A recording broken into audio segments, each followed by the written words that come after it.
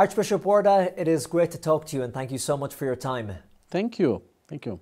Give us an idea of what the Christian community was like in Iraq before the Islamic State took power in 2014 and what it's like now for Christians in Iraq after they lost power in 2017. In 2014, we had a very strong and very alive community in Nineveh Plain. Unfortunately, that attack have made us lose around 5,000 families, left the country. Some of the families stayed here in Erbil because they don't feel safe and secure to go back to Mosul. Some of the houses are completely destroyed and rebuilding these houses is very costly. Thank God we have now around 8,000 families were able to go back, and with the help of churches and NGOs, they've started rebuilding these villages. You said that the families are reluctant to return, some of them because of a feeling of insecurity. Is that warranted? Is it still unsafe for many Christian families in parts of Iraq? I mean, when you speak about Mosul, for example, the old city of Mosul, where Christians have lived for many centuries there, it's completely destroyed, and you will see that when His Holiness will visit Mosul. The wounds are deep, and some of the families, they don't feel that it's time to go fully to Mosul. But for example, for me to go from here to Karamles, I have to pass 3 checkpoints, and each checkpoint is a different unit. So this diversity of these armed units, some of them would call militias, some of them would call Hashid, whatever the name, will not give you a sense of security. Everyone wants to have one security unit, whether it was local police, armed, whatever, better than having all of these diverse units there. I read in an interview before, Archbishop, you said that the world cannot afford for Christianity to disappear from Iraq and the Middle East. Did you think at some stage there was a real possibility that it might disappear completely from the region? Yes. Since 2003, life is very difficult and challenging for Christians.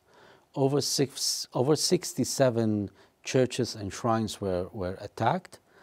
Over 20, they've said from 15,000 to 25,000 properties were lost and stolen.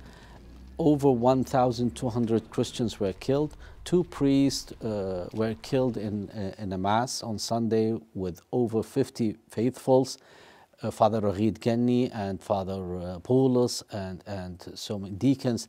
Yeah, lots of challenges, and then ISIS with all of these attacks. So Christians were exhausted, were really tired. Some people would say, well, this country has no future in a way. Our people depends completely on the presence of the bishops and priests, and we also are encouraged by the presence and examples of our faithfuls. It's beautiful. Normally here in Rome, I'm listening to the bells of St. Peter's Basilica just next to me here at the Vatican, but I hear the bells of your church there behind you, Archbishop, as you talk about hope and people relying on the church. So perfect timing. Whenever I tell people about the upcoming trip, the first thing most of them ask me, without fail, is it going to be safe for the Pope and for people traveling? What do you think? I mean, His Holiness said the only reason would be the situation of COVID-19.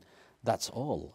Otherwise, I'm sure it will be safe and he will be welcomed, and we will take care of everyone traveling with him.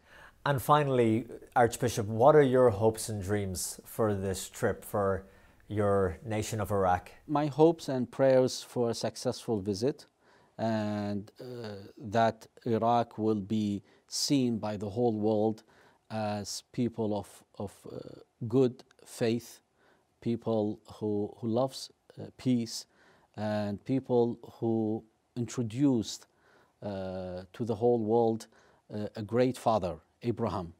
And hopefully that this visit would leave behind it, beautiful and encouraging memories and scenes where everyone will start and think why we should go the road of violence if there is another road open. So yes, you are all brothers.